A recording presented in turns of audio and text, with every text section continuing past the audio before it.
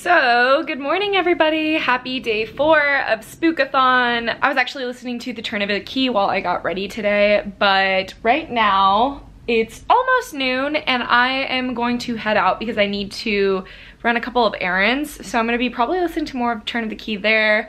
Maybe pick up like a coffee or something, but I think I'm gonna bring you guys along with me. Once I get back home though, I still have to like finish editing yesterday's vlog and get that up. I was kind of hoping to do it all early in the morning, but it's probably better this way because the video that I ended up posting last night went up at like almost midnight, which is annoying, but you know, nothing to do about it. Yeah, right now I'm just gonna head out and oh my gosh. My phone looks like really dusty. Like, do you see that? Okay, I think it's from the dry shampoo. So yeah, I really like my outfit today though, guys. It's like, I don't know, I've been kind of into like a more preppy look lately. Like I've been kind of teetering between a very casual look and a very preppy look, and my face wasn't even in that shot. So yeah, I mean, that has nothing to do with anything. So let's get going. I will update you if I finish Turn of the Key. I think I should because I only really have, I have 1 hour left. So that's really like 30 minutes because I listen to my audiobooks on 2x speed. I'll probably be finishing it on my errands and then I kind of have to find another audiobook. I want to make it maybe one of the ones that's on my TBR. Let's look at what my TBR is this month. We have Night Film, which I kind of want to read physically because there's like articles and cool pictures throughout it. The format's really interesting. We have Haunting of Hill House. That one's a potential one because, I don't know, it's a spooky read. I don't know if I could actually read it. Or we have The Near Witch. I wouldn't mind listening to The Near Witch. I've never listened, well no, that's a lie. I was gonna say I've never listened to a Victoria Schwab book on audio, but I definitely listened to like most of the Darker Shade of Magic series on audio. Maybe The Near Witch, maybe Haunting of Hill House, maybe Frankenstein, because I don't own Frankenstein, so, or no, I do. I also have Dracula actually on audio, so maybe I could listen to that if all else fails, but I'll keep you updated. Quick update. I wanted to talk to you guys about Turn of the Key before I finish the book because I realized I haven't really talked about it.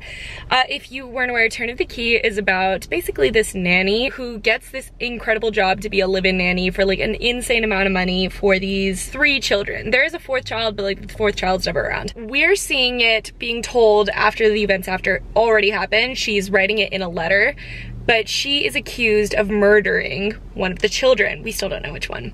And I'm almost at the end, and I can tell you, I don't think the killer is who she thinks it is, because like we're getting to a point where she's like getting all these conclusions and stuff, and I just still don't believe, I don't think it's who she thinks it is. It's really good. I am enjoying it quite a lot. It's been just like an edge of your seat kind of situation because it is slightly paranormal while also just being like creepy, like mundane creepiness, and it's really good. And we're still just like on this adventure trying to figure out who the heck killed them. Like I don't know. I think we're about to reach that part where like everything unfolds. We're on the night of the event that happens. This all takes place in like under a week, which is crazy. I don't know. So I'm excited though, but I wanted to update you really fast before I finish the book. Now I'm just gonna go maybe get a coffee or a snack or something because I'm kind of hungry, and then we're gonna go home. My errands are done. Here's the blend much for you. Thank you. Thank you.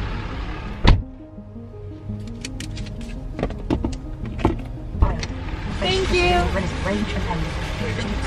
Thank you.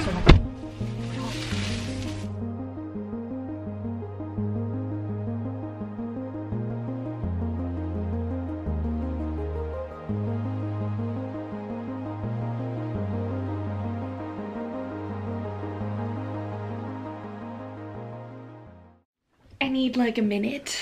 Oh my god. It literally just ended. Turn of the Key just ended. And I'm in pure shock, like absolute pure shock. It was just, like I have this really weird feeling because like it was resolved, but it wasn't resolved, if that makes any sense. Like I'm not gonna say anything other than that because I just want you guys to like go into it blind if you're gonna go into it. It has a certain amount of completion, like there is a sort of completion, but the kind of completion that I wanted didn't happen, you know? I'm just gonna breathe for a minute. Oh, I am in a really weird place because I have the closure I needed, but I really, really wish that it had gone a different way. It is a 5-star, my first like real thriller that I've ever read. This is kind of setting the bar pretty high for any other thriller that I might end up reading. Okay, I'm gonna right now edit the vlog footage from yesterday. Maybe after that we will decide on what we're doing. I still have to read maybe a little bit more of Strange Grace. I had like a little bit of trouble getting into it at first. I just wasn't entirely sure of who everyone was. Like, they give you a lot of names in the very beginning. It was a little overwhelming, but now I'm pretty into it, but I still haven't like been completely absorbed into the story. Like, I think it's interesting. I just don't think it's like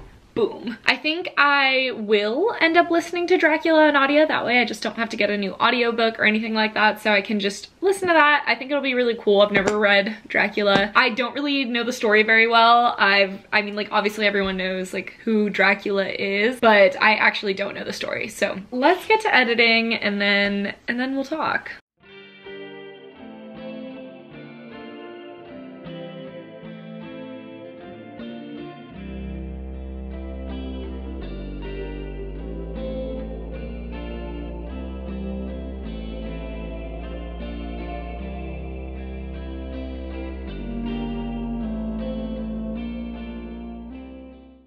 Update. We downloaded Dracula. I already had it on Audible. Maybe like a year ago, I realized that I had a ton of Audible credits and I didn't know what to use them on, and so I just started getting a bunch of classics, which, you know, isn't the best idea. Because I feel like classics you can always find, but in my head I was like, I know there's gonna be one day where I want to read a classic. So right now I'm just downloading Dracula into my files, and then once that's done, I think I'm going to edit an Instagram picture. I know that I said I wanted to do my bullet journal today, so I think I'm still going to try and do that. I just finished kind of doing everything for my Spookathon video, so that's uploading right now. My internet's so slow, guys. This is a 20-minute video, or under 20 minutes? I'm not sure. It's under 20 minutes and it still is gonna take 2 hours. But I finished my thumbnail for it and I actually really like it. Yeah, I'm gonna wait until Dracula's finished downloading and then I'm gonna start listening. Oh, it's finished. Okay. So it's a 15-hour long audiobook. This is Michael. Spooky. Audible Inc. presents Dracula, written by Bram Stoker, narrated by Alan Cumming, Tim Curry, and a full cast. Ooh! All needless matters of... I might have to turn it up. Oh, I have it on 2.5 speed. I was like, why is this so difficult? I never listen on 2.5. Yeah, that's cool. I didn't know that it was a full cast. It says it right there too. You'd think a booktuber would be able to frickin' read, but I guess not.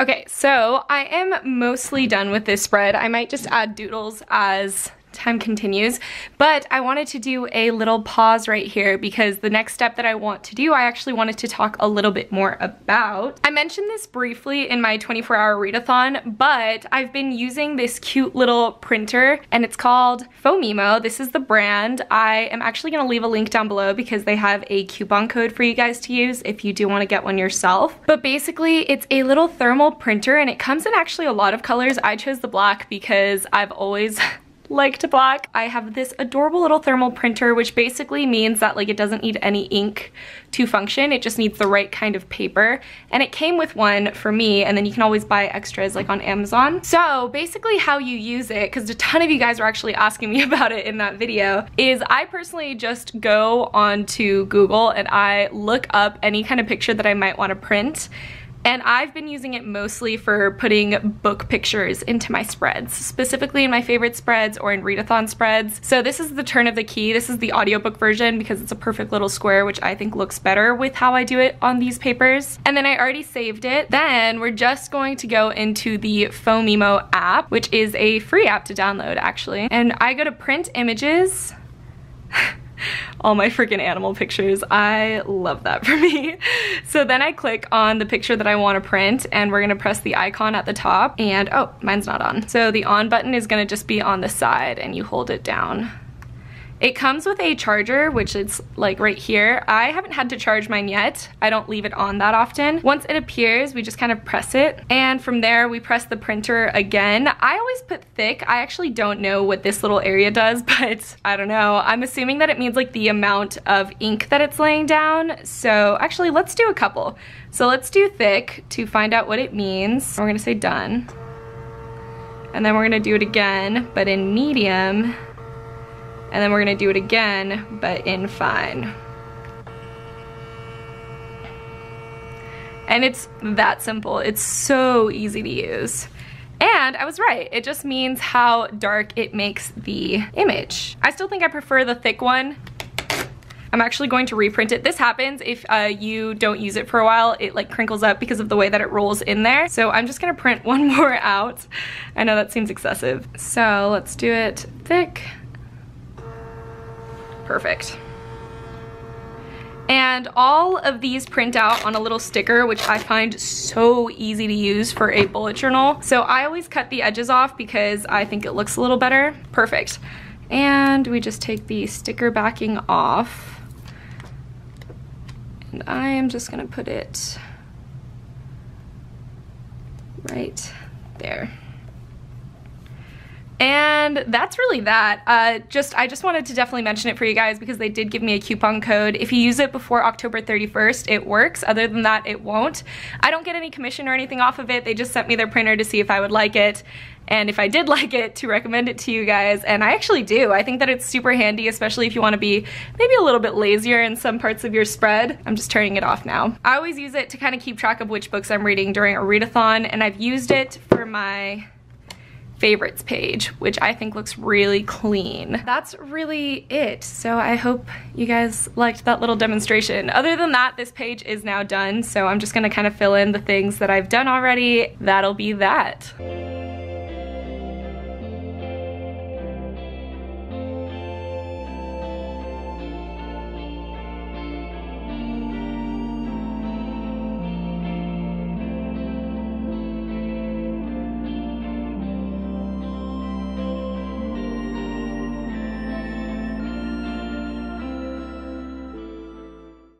Actually, the washer and dryer are going, so let's go somewhere quieter. Oh, I need a light. So I wanted to give you a little update on just what I've been... Yeah, Luna? Okay, we're gonna have some kitty playtime before I do my update because she's flipping out. I know.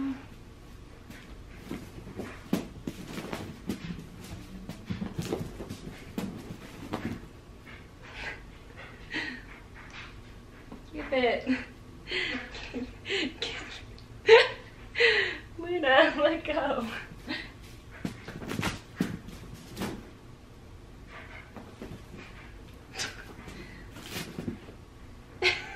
Okay, can I do my update now? Okay, so now that Luna seems a little more pleased, let's give you an update.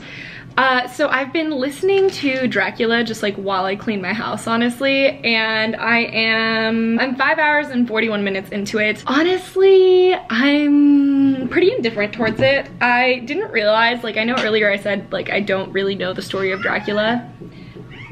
I know, Bug, we'll play again in a minute. But it's just so ingrained in like folklore, and it plays such a small piece in like every single vampire book that I've ever read that I feel like I do know it. Just like with the appearance of Van Helsing and the things that like vampires can do and like the things that kind of stuff. I just didn't realize it would be so scientific. Like it's really told from like in the form of letters as people journaling their events. Right now we're kind of in a point where two doctors are really like focused on this one patient. The very beginning was a little bit more interesting because it was just a guy that was in Dracula's home and it was just like those sequence of events playing out. But then it went into like this doctor kind of stuff and I'm a little bored. It's like pretty average overall. I'm sure this would have been very impressive before I read any other kind of horror or watched any other kind of horror really. Like this must have really been scary in the time that it was made and I can respect that. And I know it's like a classic, so I'm glad I'm reading it, but pretty bored, pretty bored. Other than that, for the rest of the night, I think that Chan and I are going to have a reading sprint for Strange Grace. We're gonna try to get to page 100. I don't know when yet. We're trying to plan out a time right now. I'll try and maybe vlog a little bit of that and then I might end this vlog early for the night and just call it a night. So yeah, I'll see you when I have an update. It is 7:30 and Chan and I are going to be doing a reading sprint for Strange Grace. I think we're gonna have a check-in at 8. Let's get to reading. I've been loving reading with like this as a little table.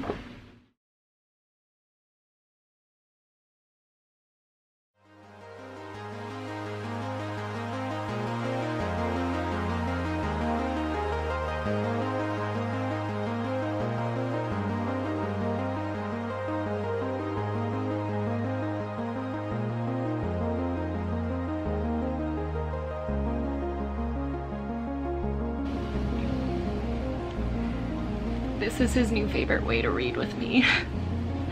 Baby boy.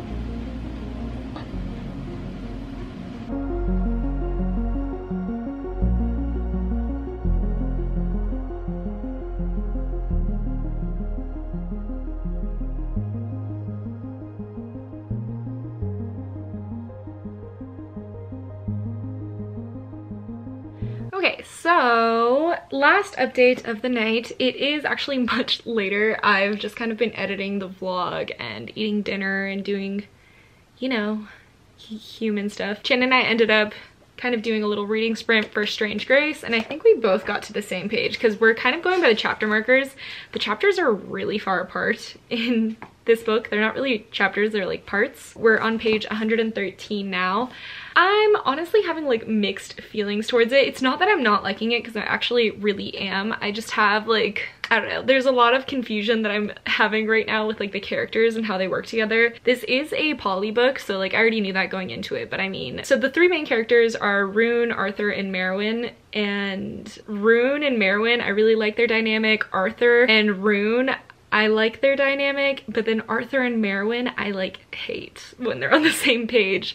It's a very like hate to love kind of situation, but it's not really hate to love. It's like, I don't know, it's weird. It's, I don't know. I'm hoping that it kind of clears up a little as time goes and I kind of understand their relationship together a little bit better. Other than that, I am really enjoying the setting. I think that the location and like what's happening is really, really interesting and I like Tessa Gratton's writing. So I'm just hoping that as time goes on, I'll start to like it even more. But that's about it. And then for Dracula, I am 7 hours and 34 minutes into it, so almost exactly at the halfway mark, which is really cool. I'm also still feeling pretty like meh about it, but it seems like it's about to pick up again, which is really cool. Like there was just a huge chunk of very like scientific medical stuff going on, and now I think it's gonna get interesting again, so that's fun. And then I finished The Turn of the Key today, so one book is officially finished during this readathon, and hopefully I'll finish more tomorrow. Tomorrow I do work, so we'll see how that goes because I think I work from 2 to 9, so I'll just have to wake up early and try and get as much vlogging in at the start of my day and then maybe do some more reading after work. But that'll be it for tonight, so thank you guys for watching. I had a ton of fun and I hope you did too. See you tomorrow.